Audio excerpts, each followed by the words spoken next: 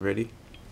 Hey guys, what's up? This is me, Sean from pt.3 and YouTube Concepts MP, and this is the last video and the comparison between the two iPod touches, the 4th generation and the 3rd generation. So this is just gonna be of them turning off and turning on. So we'll slide to power off now, and we'll see which one gets off first. And they're both powering off right now. For 2nd generation actually turned off first, so that's pretty cool. And now lastly, you'll see which one powers on first. While I'm doing this, you guys can see there's a difference in the camera placement.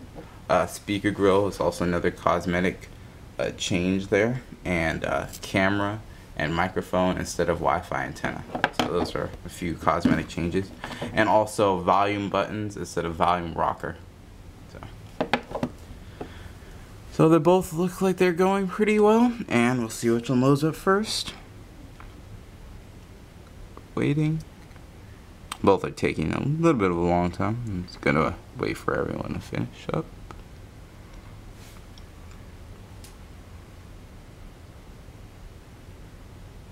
See the Apple logo on both. See how it looks.